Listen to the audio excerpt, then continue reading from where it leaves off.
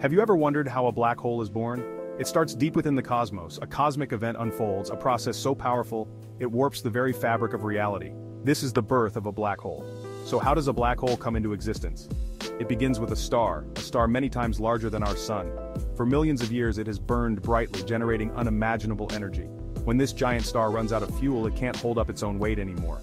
The star collapses under its own immense weight. The core is crushed to a singularity, an infinitely dense point where the laws of physics break down.